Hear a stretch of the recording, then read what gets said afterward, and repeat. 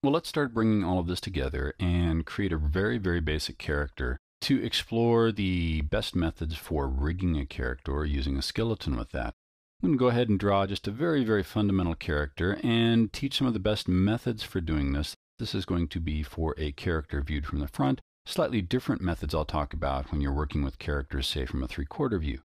The most important thing is to be very deliberate in your naming conventions, both for just tracking what's going on later as the scene gets busy, but also for use with smart bones when we start using those a little bit later on here. I'm going to double click on layer 1 and rename this body.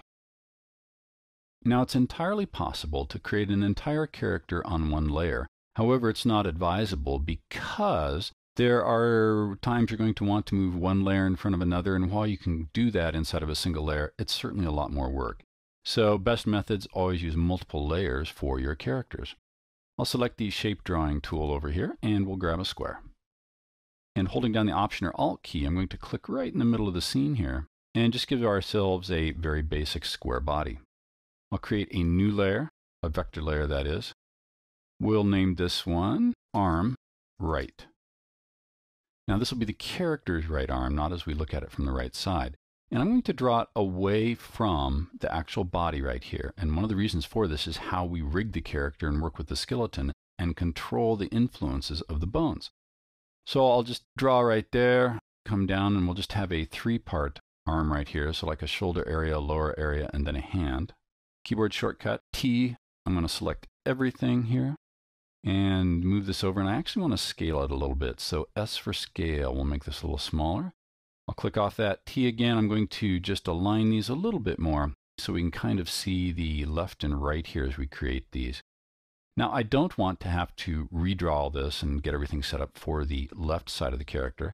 So what I'll do is simply duplicate this layer over in the Layers palette by clicking on the Duplicate Layer button. And we'll change Arm Right to Arm Left.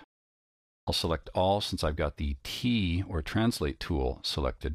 We'll move this over here, and so that we get the closer parts next to the body, I'll come up to the very top of the screen where we have the ability to flip items.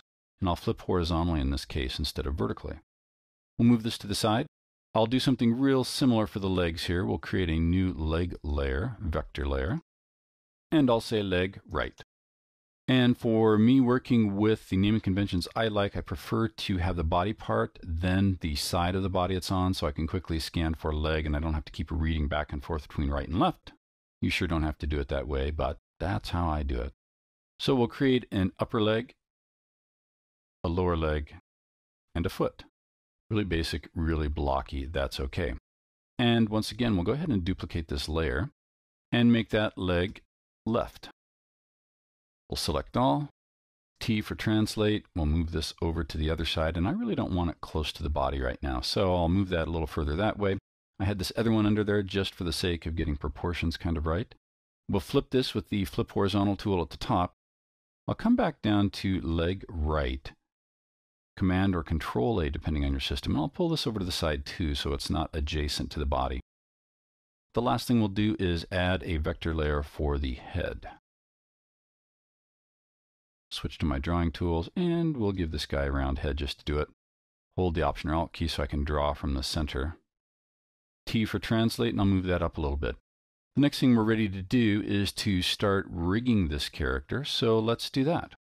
I'll create a new group, and this group is going to be a bone group. We'll just name this character 1. And really this is nothing more than a folder that we're going to put everything into. However, it behaves a little bit differently and of course has the options that go with working with the bone tools. So dragging everything as a subset of the character now, that's all nestled in there. I can come to the top layer, click on it, and we have our bone drawing tools right here. The one that's automatically selected by default happens to be the select bone. That's not what we're interested in. We're interested in working with the add bone. So what I'll do is click on this.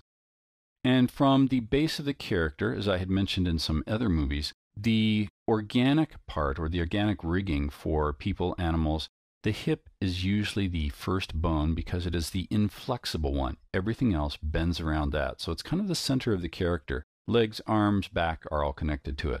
So to make sure I can see where this is and grab it individually when I want to move the entire character, a common tactic when you're working with rigs is to go ahead and click and drag it to the side so that it becomes very obviously something not like the other bones. And then it's a question of clicking and dragging to get the rest of the bones in. So what I'll do is add 2 to the back. I'll just come right up to the head and add 1. I'll come over to the shoulder and click down. And the order here is important only in the fact that it's best to work from the part nearest the body to the part further away. And that's for the inverse kinematics we'll be looking at later on. I'll click over here on the other side, and then similarly do the exact same thing for the legs, except for the feet, I'll go with the other direction. Now, something I've chosen to do with this particular model is to go ahead and draw the character with the arms down. A very common technique is to go ahead and have the arms go out on either side so the character has a T type of presentation. And when we start working with the bending, you'll see why. Neither one is right. When you work with 3/4 characters, many times the arms are down, so one's not better than another, but you will be able to see some of the advantages or disadvantages from working that way. In our next movie, we'll go ahead and deal with reparenting and bone strength.